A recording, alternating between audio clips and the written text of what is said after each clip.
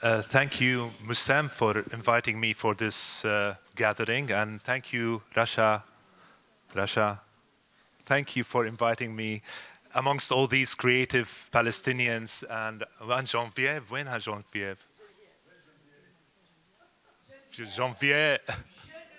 Geneviève.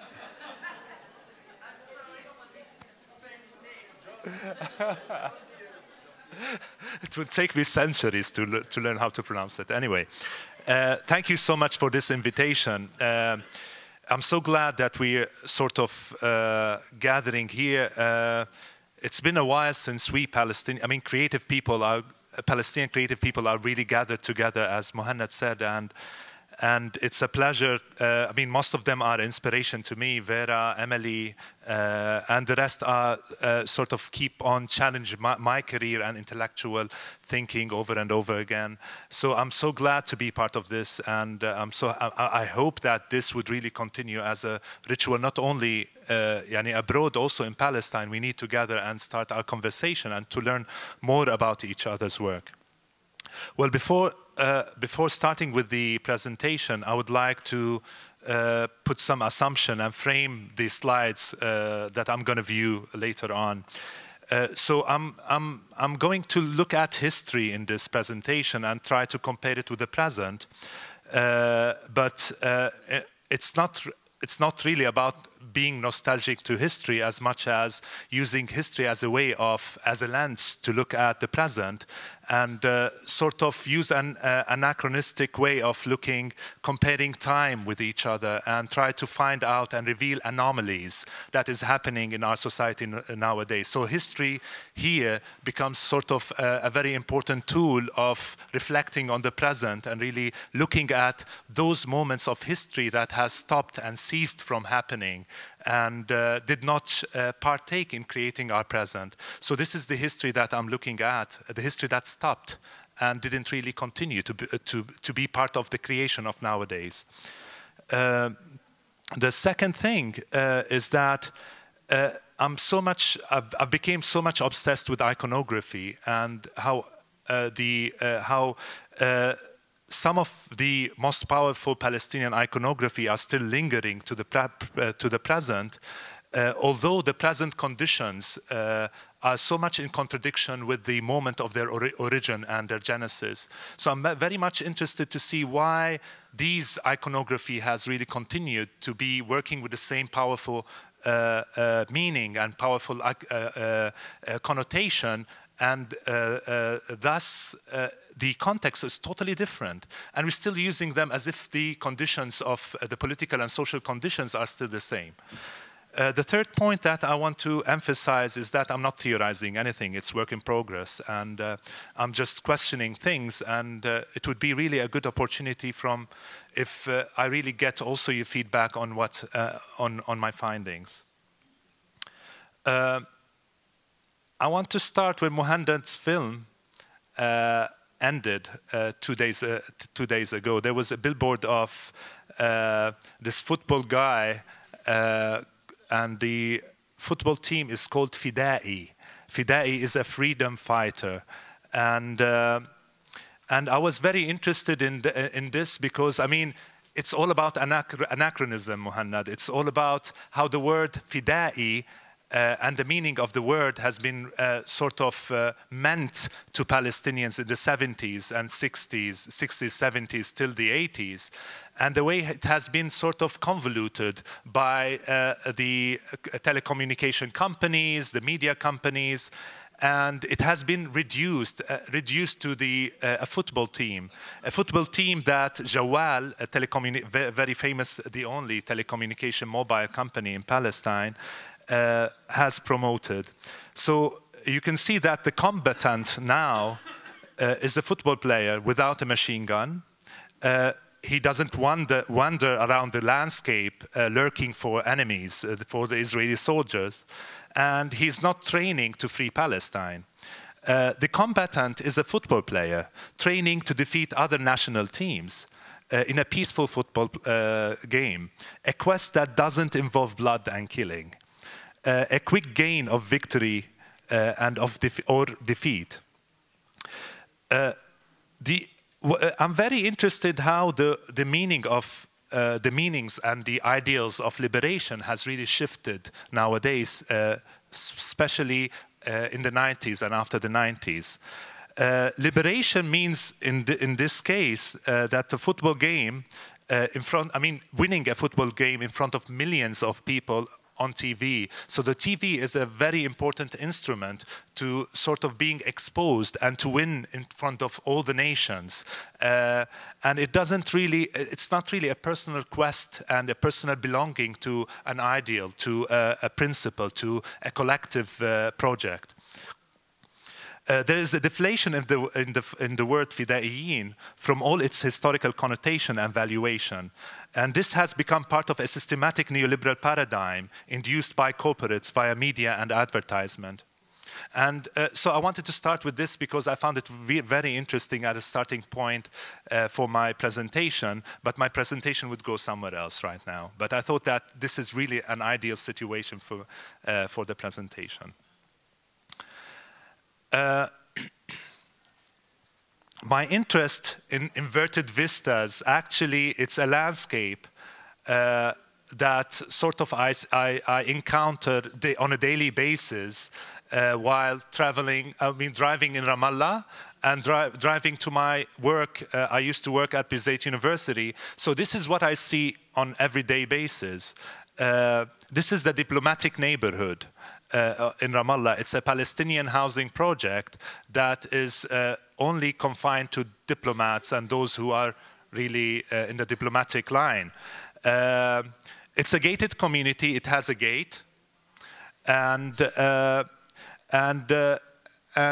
it's exclusive to those who are diplomats, obviously, and it sits on overviewing a neighborhood in Ramallah called Attira, which is also an upper middle class neighborhood. And it's always astounded me the fact that it looks like a settlement. It looks like an Israeli settlement. I mean, it's just, but it's a Palestinian settlement. So from there, I was very much induced to understand why do we sort of replicate these images? Why do we sort of create these images? And are we aware of that kind of creation? And does it really, what does it mean on a bigger context? What does it mean in terms of political and social production? What does it mean of the liberation project that we have? I mean, if the liberation project is producing these images, what kind of political knowledge production that we're doing? So these are the questions that sort of stimulated the project of sort of investigating these alternating, these inverted vistas. Ta-da. This is just a small comparison. Down there is a settlement of Ramon. It's near Jerusalem. And up there it's the same diplomatic housing project, by the way. The question is not, it's not about because of the Palestinian elites that resort to live in that Palestinian settlement. And it's not because of it's a gated community. It's just that I'm teaching at Bizet University a course in urban planning, and I'm always wondering why are we building these suburbs? I mean, the whole idea of suburbs has collapsed after the World War, and the only places that suburbs are built actually is in the Middle East from the Gulf money that after September 11 has been invested so in a fierce way in places like Lebanon, places like Iraq after the war, Egypt, Morocco, and also Palestine and Jordan. So I was wondering what is the common relationship between this and the Palestinian Authority and its project of a Palestinian state. So I remember reading this passage from David Harvey, from The Right of the City, that I want to read. And each time I look at this image, this particular image, this passage comes to my mind. I quote David Harvey in The Right of the City, but the suburb had been built, and the radical change in lifestyle that has betokened and many social consequences. The soulless quality of suburban living also played a crucial role in the dramatic events of 1968 in the US.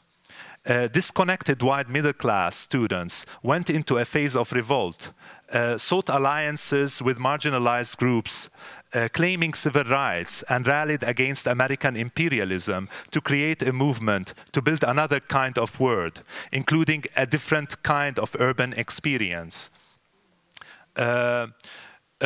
So, I mean, this contradiction between what I teach and then what is really happening in the landscape is something that really drove my attention to that kind of contradiction in the landscape that sort of caught my attention. On the right is my father's painting. My father is one of the committed Palestinian artists from the 70s and 80s.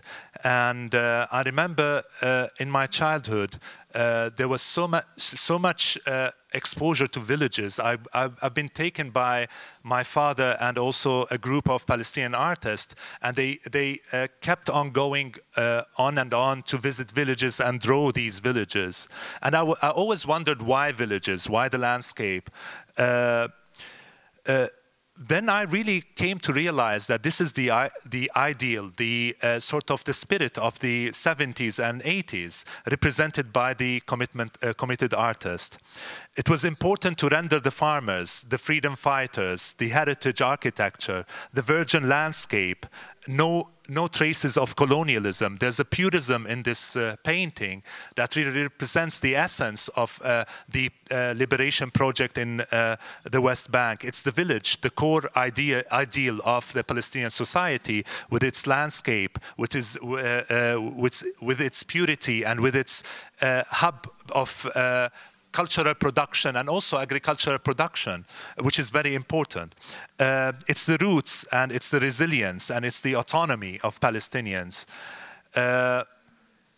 Amongst the depictions of the liberation values in Palestine, Palestinian art of the 60s and till the 80s, the village took a central role in the work of many artists. In an interview with Slimane Mansour, he asserted that the League of Palestinian Artists played a humane role, side by side to the militant language adopted by the Freedom Fighters Front. Art was seen as the olive branch of peace, like freedom fighters were represented by the gun. And this is the famous Arafat speech in the UN in 1974. Whilst on the left side of the screen, the fade colors used by the British artists rendering the Rawabi is in the new city, new Palestinian city, which was built from scratch, and it's really promoted as a pioneering Palestinian project. And at a certain point, it was side by side on the negotiation tables with anchor issues like Jerusalem, like the right of return. So Rawabi has become sort of one of the anchors of the political negotiation at a certain point. So Rawabi is depicted in a desert-like landscape, maybe similar to that of the Gulf. Empty, sandy, and most of all, it looks like a desert reclamation project. It also reminds us with the emptiness of the Orientalist paintings of Jerusalem. It's also an eradication of the cultural history of the place, an exclusion and deletion of the ancient villages around Jerusalem, and render it as an empty landscape. Mark Twain's visit to Lebanon, Syria, and the Holy Land in 1867 was published in The Innocent Abroad, where he described Palestine as follows: a desolate country whose soil is rich enough, but is given over wholly to weeds. A silent, mournful expanse, a desolation. We never saw a human being on the whole route, hardly a tree or a shrub anywhere. Even the olive tree and the cactus, those fast friends of the worthless soil, had almost deserted the country. Such rendition of the landscape by text or by these drawings was the basis of Zionism propaganda about Palestine, namely a land without people for a people without land. So going back to the rendition of the British artist, there's a sort of annihilation of all the villages. You know, the rural Palestine is rich with villages. Between one village and the other is another village. And the distance between villages is really too tiny, and you cannot miss a village while looking at the horizon, at the landscape. But in these renditions, such cultural landscape has been annihilated, as if there's a reinvention of such projects from zero, as if they're really happening on an empty landscape.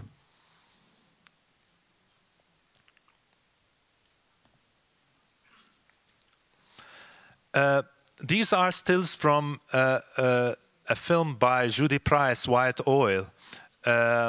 Judy Price, she was doing her PhD, and she's done a film on the stone mining industries in Palestine. And she really found interesting stuff that I want to sort of expose, because it's related on the transformation from the village that we saw in the painting of Nabil Anani and to the village that we see now in this still on the left. The scenic imageries of White Oil unravel a tragedy of social and environmental hazards forcefully restrained on Palestinian villages and olive landscape by the quarrying economy. While White Oil documents the tragic reality of Israeli abuse of Palestinian stone quarries as a source for building their colonies on occupied Palestinian land.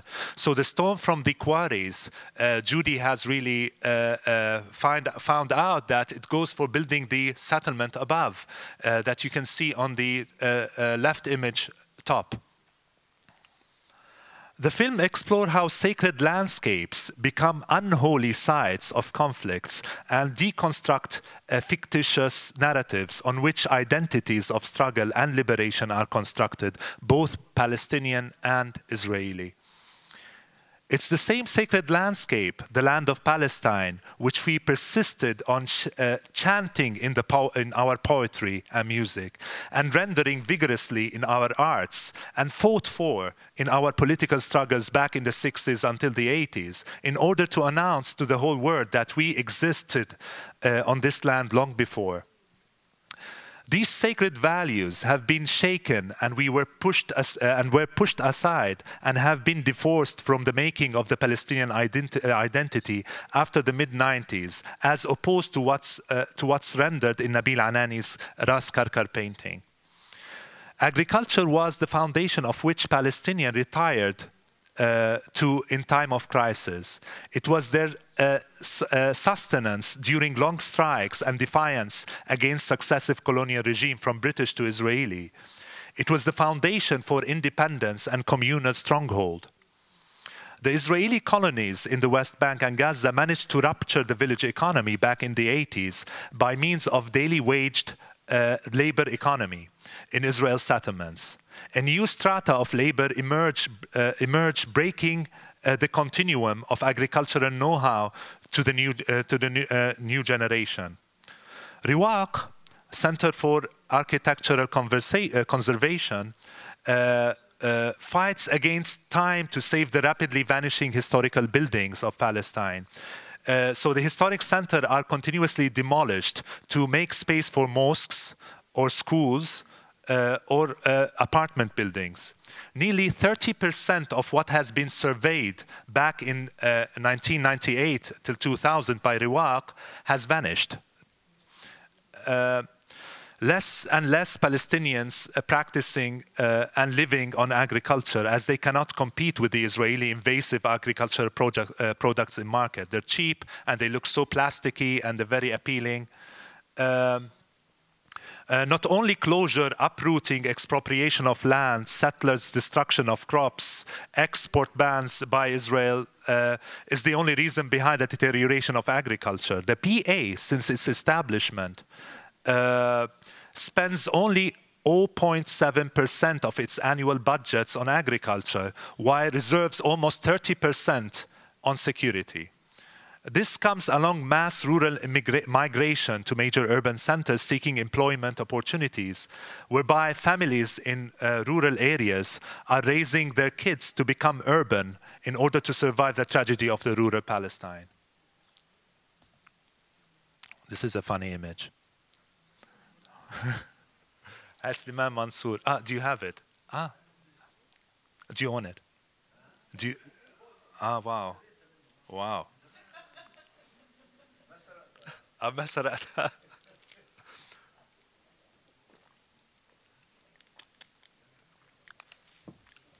So the film of Judy Price shows us how terraced olive landscape were cut like a cake by the stone quarries, and is one of the many artworks, it's one of so many artworks that tackles this issue of transformation of village values and the connotation of the 60s and the ideas of the 60s and 80s. So on the left side is the olive picker by Sliman Mansour from 1984. The olive is central to the subject of the painting, as you see, and it's also central to the happenings of the communal happenings around the olive tree. It really sort of symbolized at that time roots, and our roots to the landscape and our right to the land. And also it's part of the cultural identity of who we are as Palestinian and who we aspire to be. If you look at the background, the horizon, the extended landscape, and you imagine that the same thing happening around this olive tree is happening on all these olive trees up across the mountain, you can understand the whole idealism of olive and its iconography in Palestinian cultural history. The hands of the man in ode to the tree, showing submission and compassion, while on the other hand, on the other side, it's Salam Fayyad from 2010, and it's the Palestinian Investment Conference in Beit Lahem in 2010, and where Salam Fayyad is standing and announcing for all the international investors and trying to get them invest in Palestine. The olive tree has become golden, and it's part of the logo of the Palestinian Investment Conference. So there's a transition in the value of the olive. Now the olive tree is a symbol of economic peace. Olive is for investment and investors, not for the community anymore. The village is abstract in the background with no details, obscure, blurred, and indicative to old iconography. Hands of Salam Fayyad are up pleading for international donors and investors to invest in Palestine. As I was going back to the Wretched of the Earth Fanons, there was something that sort of caught my attention, especially in relationship to this sort of contradictory images and contradictory use of the olive symbol. He said something about colonialism tries to disarm national demands by putting forward economic doctrines. As soon as the first demands are set out, colonialism pretends to consider them, recognizing with ostentatious humility that the territory is suffering from serious underdevelopment, which necessitates a great economic and social effort.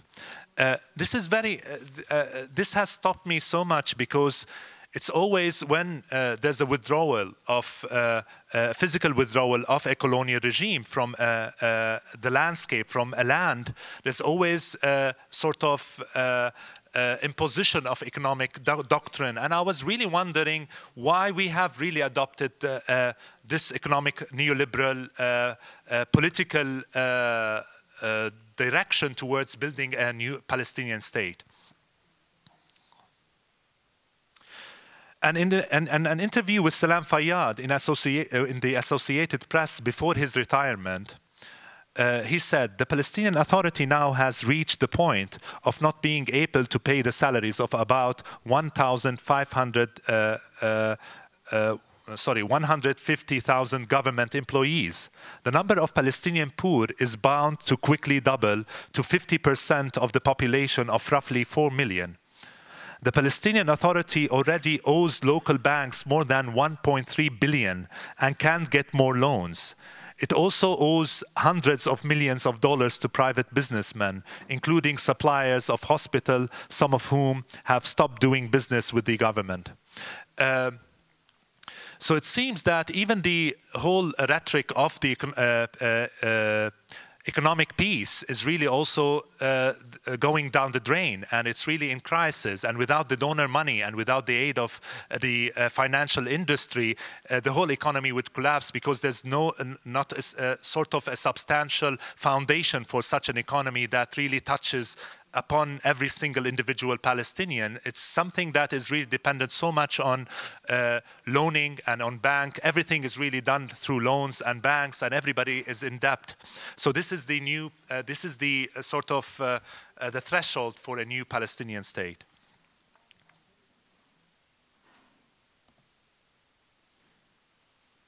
On the right is an image from Ahlam Shibli's Death, a work which partially investigate the visual cultural production in the streets and alleys of the refugee camps in Nablus, and the salons of the martyrs and the prisoners, the families of the martyrs and prisoners.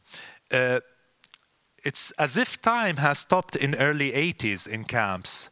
Murals about the right of return, posters of martyrs and prisoners holding machine guns, and behind them the image of the Dome of the Rock, with slogans of liberating Palestine from Israeli occupation, and the right of return is the only horizon for liberation. While just outside the boundaries of the refugee camp, if you look deeply in the image, where you can see the green pastures, a different temporal reality exists. Billboards, portals to the future, announcing a different type of a dream. Banks announcing loans for future homes or money for future wives, or corporates announcing exclusive dream neighborhoods, as if occupation ended long time ago, and now we're trying to figure out our post-colonial conditions. It's a clash of dreams, a schizophrenia between a dream of liberation from Israeli colonialism and a post-colonial dream of state-building project that simultaneously coexist at the same time. There's a constant clash that is not really visible in the media between inside the camp and outside the camp. And it's always happening because of the clash of these two dreams and these two temporalities. I found several interesting news ads that I want to read for you. People from Askar refugee camp built a Palestinian security shack in Nablus in retaliation to an incursion led by the Palestinian Preventive Security to the camp, claimed to be planning to capture a wanted activist in Fatah's hoax. An exchange of fire between the Palestinian security forces and armed men from the refugee camp led to the killing of a freshly released Palestinian prisoner. It was also reported that during the funeral of the burial ceremonies, many police and security cars were torched and burnt in the city. Another news report.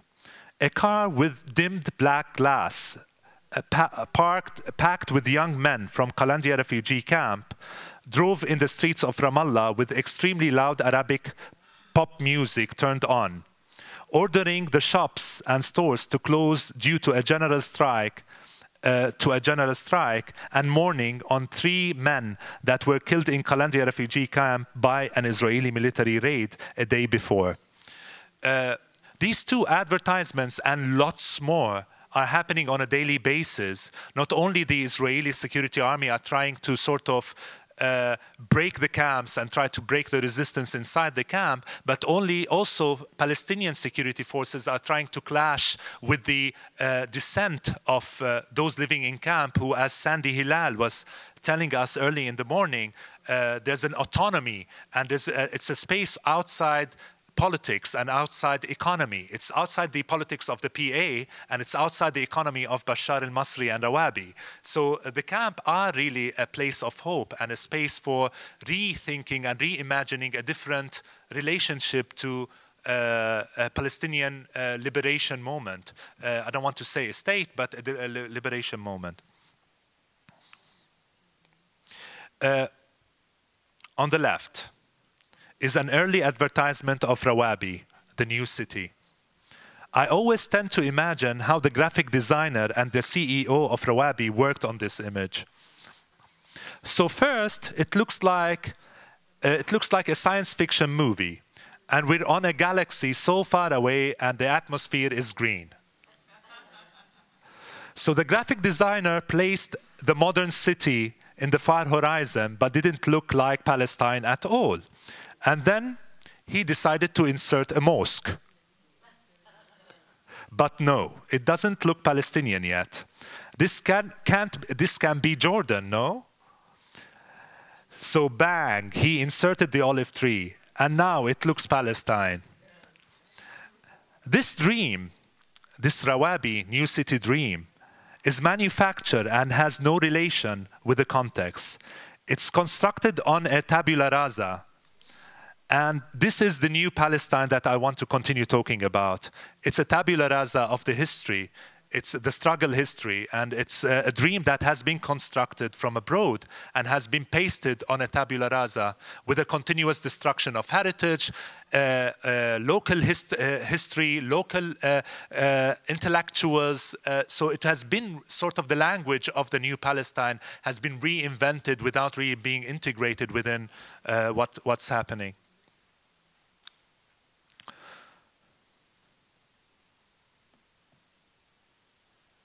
And now, Rawabi. Rawabi is a project of Masar International. Masar is a transnational corporation that has many projects all over the Mediterranean and some of the European countries. The project of Rawabi didn't appear only in Palestine. As I said, the Gulf money, the surplus Gulf of money that was ceased to be invested in the United States and Europe after the 9/11.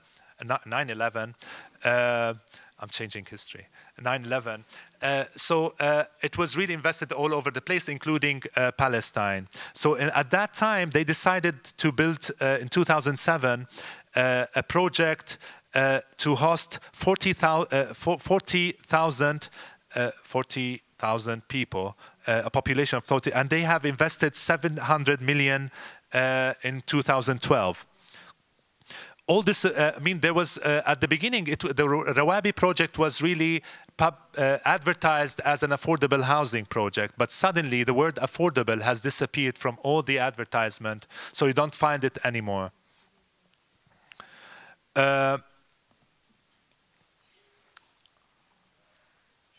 Again, if we look at, on the left, it's the Rawabi city, and then the famous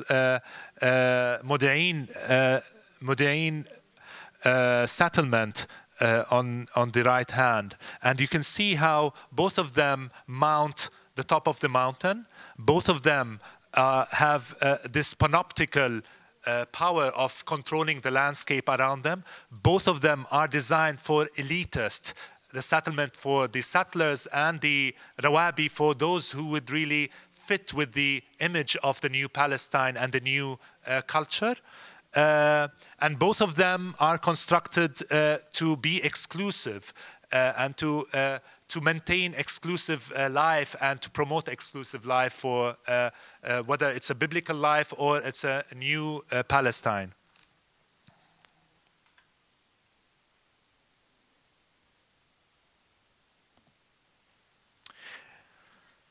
In its construction of a post-colonial aesthetic, the planning and architecture style of Rawabi becomes a reflection against the history of colonial attack on Palestinian ego and its rendition of backwardness and not modern. And this is Fanonian.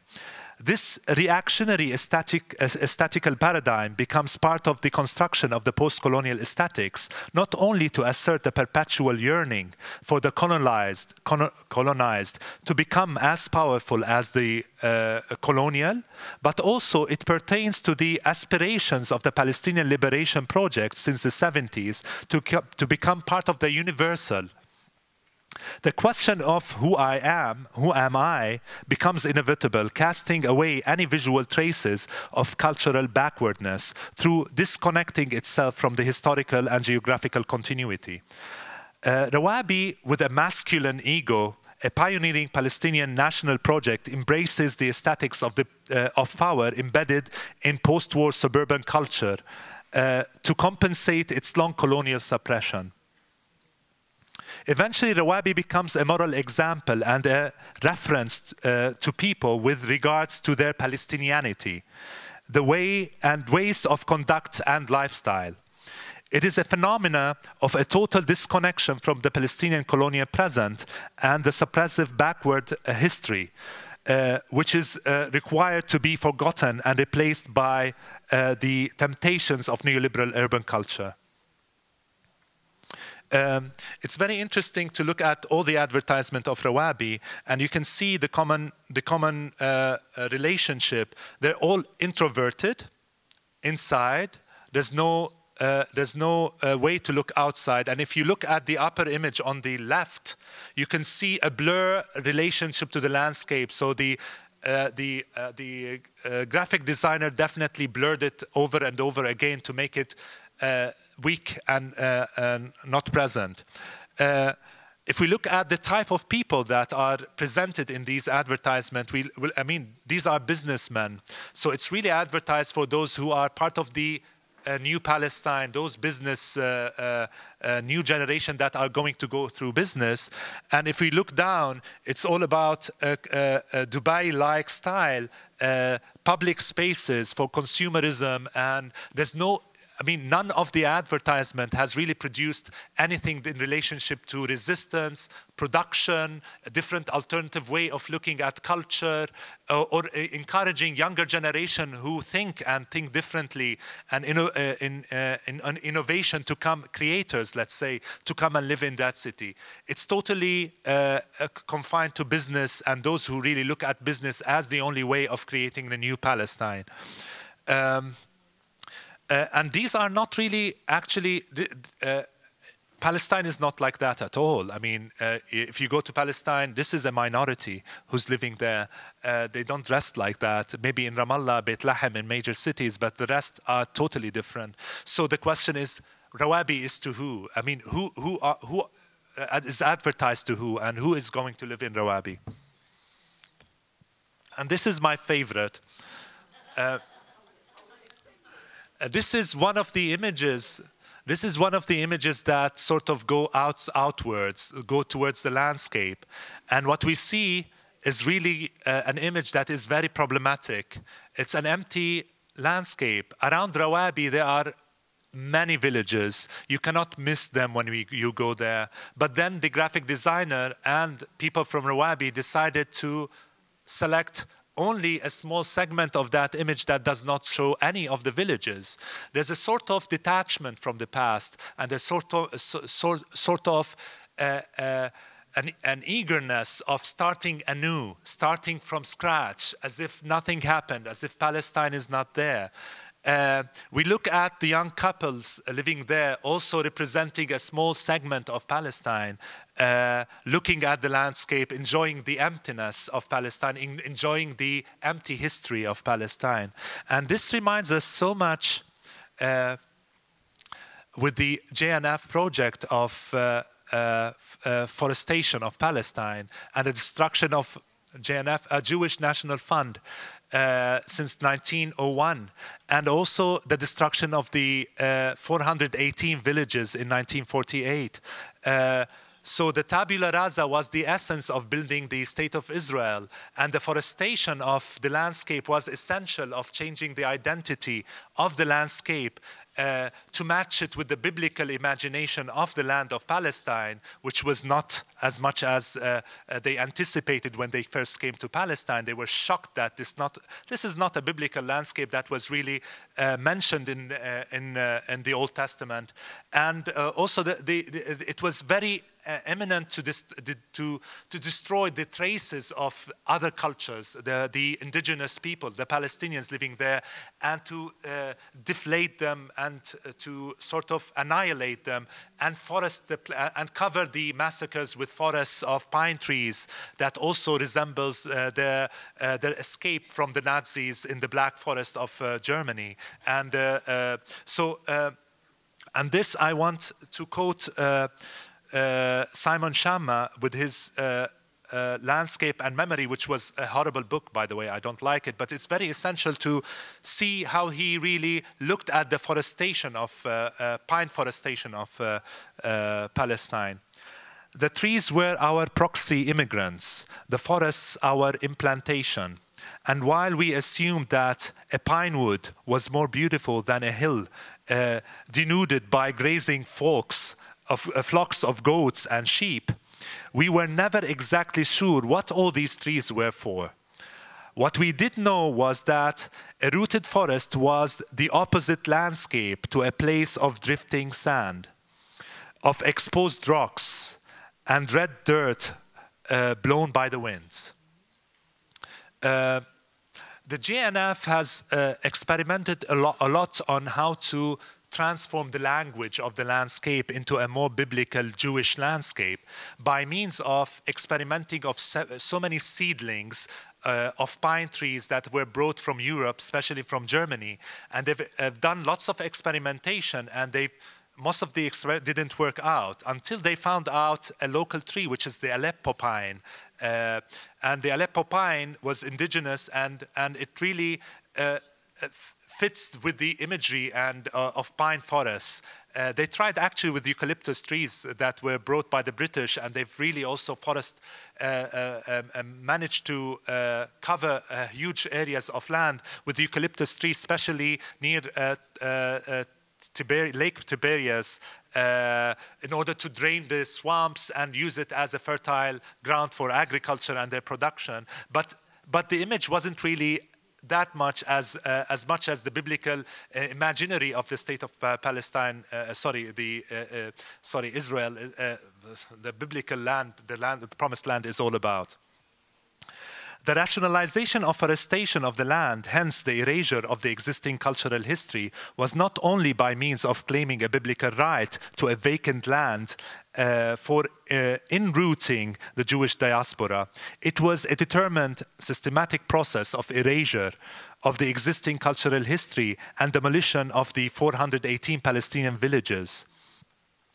Henceforth, reinventing a new geography, a new language of landscape by juxtaposing the imagined pine forest landscape on the created tabula rasa of destroyed Palestinian landscape.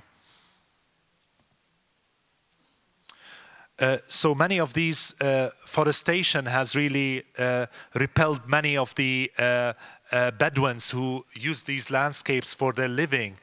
So the grazing pastures have been turned into forest land, and the pine, as we know, is poisonous, and it has, acidic things anyway. So it really turns the soil into unfertile soil for pastures and repels the shepherds and the Bedouins away. So it's this also happened, coincided with a huge operation of expropriation of land and expansion of settlement. Two last slides. This photo is in an Israeli settlement of Gilo, overlooking the Palestinian town of Beit Jala, near Bethlehem. A group of Russian artists were invited to beautify the walls of the settlement, close to a school, so that young settlers would not be psychologically affected by the ugliness of the war. The murals they painted depicts the hills and the landscape opposite to the wall, as they would be without the Palestinian town of Beit Jala. It's the same as the Orientalist paintings I showed earlier.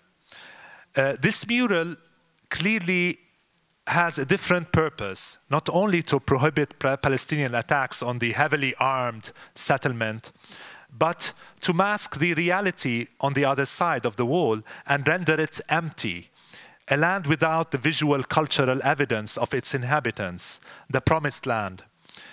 The young settlers are raised on that rendition, on that rendered fiction of the mural, the fiction that sort of raised them to relate to Palestinian and the Palestinian landscape.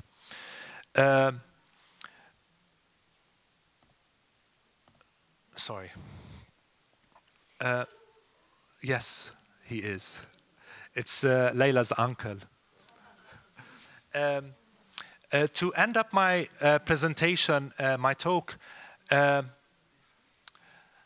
the problem, I think, the whole idea of the new Palestine came because we failed as intellectuals, we failed as politicians, and we failed to imagine the day after that Sandy has always been talking about. We failed to use fiction to imagine what does it mean to be liberated? What does it mean to, what does land means to us? What does economy, what does estate means to us? We never been discussing that. Or our politics, or our cultural production was very reactive to that of the Israelis rather than being imaginative towards the future. I want to mention that this is not only the case in Palestine. There's so many brilliant individuals with initiatives, but they tend to be forgotten because we have only one narrative, the PLO narrative, and we don't look at alternative narratives that really bring a different imagination to who we are. Layla's uncle, Musa al-Alami, is one of the visionaries who created this different imagination of liberation. In 1945, he decided to create a community, an agrarian community beside Jericho. It's called the Arab Development Society, and he took money from the Arab Union, and he turned the desert into a green land. But that wasn't only the thing. He decided that this initiative should also include people and teach people along with the Khalil Sakakini's teaching, that people living in that sort of agrarian community, a socialist sort of a community, it was the fashion at that time, they have to learn how to use their hands and to plant, to make their food and fix their surrounding and build their surrounding, and also read poetry and think and do algebra and also train for gym and have a good body and mind. So and also they have workshops there where kids were really doing wonderful, innovative stuff. And they had shops in Iran, Beirut, and also in Egypt selling their products. That guy was really imagining a different alternative imagination of liberation, which is outside cities and outside a consumerist society. A Palestinian individual is a productive intellectual in relationship to land, and that was Musa al-Alami's vision. And he, in his manifesto in 1945, he decided that this initiative should really go for 350 places in Palestine, and Palestine is all about these initiatives. So liberation comes from the peripheries, not from the main centers, and liberation comes from people and not from political parties, and each one is really part of liberation. So such histories are forgotten, and such histories did not really partake in the making of our present that we need as cultural practitioners, as creators, to sort of investigate and probe. Thank you.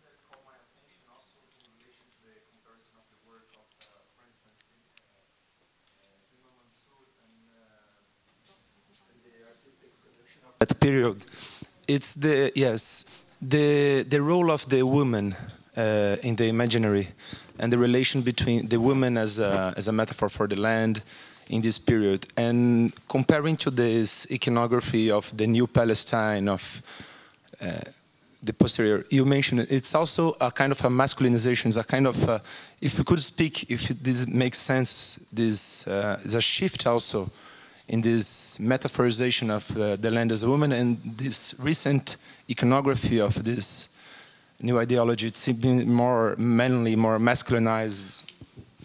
I don't have so much to talk about that issue, but I can improvise.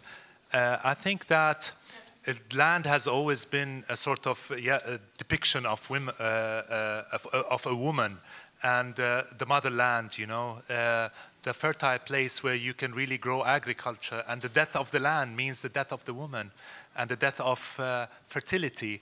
And when the land is really, the death of agriculture is the death of the women. I remember reading in one of the books, I forgot the name of the book, but it's really talking about land and agriculture as the essential feminist component in societies. And the more we lose that part, the more the fertility of the land and seeing things grow in front of us and being part of the process of growing things around us, we lose that component from our society, and our landscape, our visual culture becomes very masculine. So yes, there is a connotation of the death of the land and the masculine project. Actually, it is a masculine. And definitely, if women were taking the initiative of building the project of Palestine, it wouldn't be that horrible, I guess.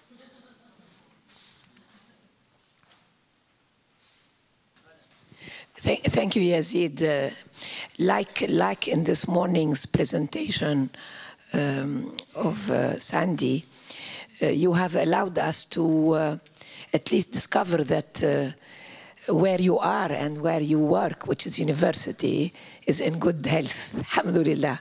If your students hear you speak the way you spoke this evening here, then we are in Alf Khair. We are not in too bad a situation, because when we hear the politicians, one wonders where we are going. But when we hear you as a professor of architecture and urban planning and art, and if you have transmitted to your students your capacity of looking at where we're going physically in terms of architecture and planning, question that the way you questioned it through your presentation, it's fantastic. I had the opportunity to go with the last Biennale of Riwaq, not this year, 2 years before. I think also Christine Wagner was with me.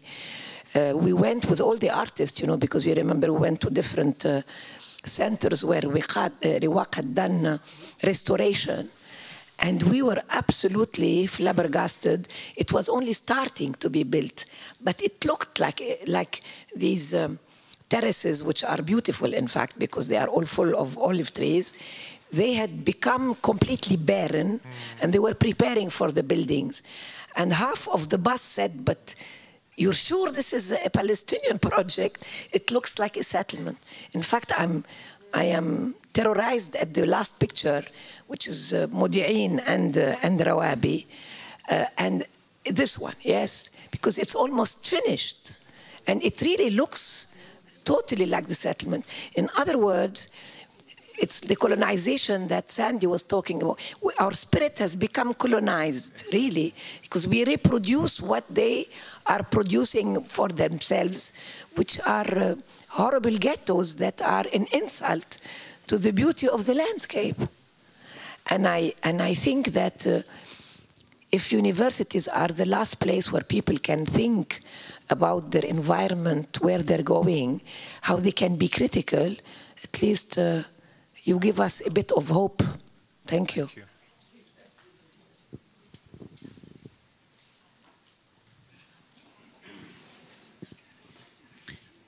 Yazid, if I may ask, how did you come to know about Musa Al-Alami's project? Is it part of a hidden collective memory, or is it part of public knowledge? Is it something you were taught or that you had to really discover? Well, it was part of a project that Vera and I are curated, that has been initiated by Vera Tamari. And it's called Cities Exhibition, that really examines cities each year and sort of seek to explore and probe alternative knowledge and different narratives about them, rather than the meta-narrative of what we know from the PLO and the only knowledge that we know. And we're trying to see things that inspires us and really give us a different way of looking at our reality. So one of the cities that we investigated was Jericho. And I always used to go through the bridge, cross through to Jordan, and look and see the Arab Development Society. I never really understood what the hell was this place. It was at the edge, at the latest edge where you cross the Israeli checkpoint. And for me, it was really strange. But then one of the artists decided to go and explore it. And she went to the archive there and she found beautiful images, beautiful books, and the manifesto of Musa al-Alami that I will definitely send you, Layla. And all his notes about how he envisioned that. And he was fought. Actually, the PA at a certain point was really in constant fight with Musa al-Alami because they thought that he's really settling all the refugees because he decided to take in all the orphans, all the kids, orphan kids inside and really work with them. So the Palestinian Authority was really fighting him badly, and he was kept alone always, and he wasn't really funded, but he managed to create this wonderful initiative and wonderful utopia. She took us there, and we walked all the way to Jericho, and we walked there, and we walked around the place, and she described, and we went to the dorms, and we saw the carvings of the students on the beds, and I was shocked to see the ethics, and the books that they've been taught. It was ethic, poetry, literature, algebra, history, science. It was really a sort of an assortment of beautiful subjects, and you can see them carving on the bed, where the bunker bed where they were sleeping, poetry. And nowadays, in the university, or the students would carve love messages and sex messages, while those people were very polite and ethical, and they were really, poetry was the thing that they carved on their beds. So I was really amazed by visiting this place, and it has been sort of an attraction to many artists afterwards. So now we're continuing to have a discussion with them and thinking about what to do with that place and how artists can go and learn from that initiative and what can we bring from that initiative to Palestine now. So that history that stopped, how can we really continue it to make a different present? Beautiful. Okay, so we take a short... Thank you so much, Yazid, so much.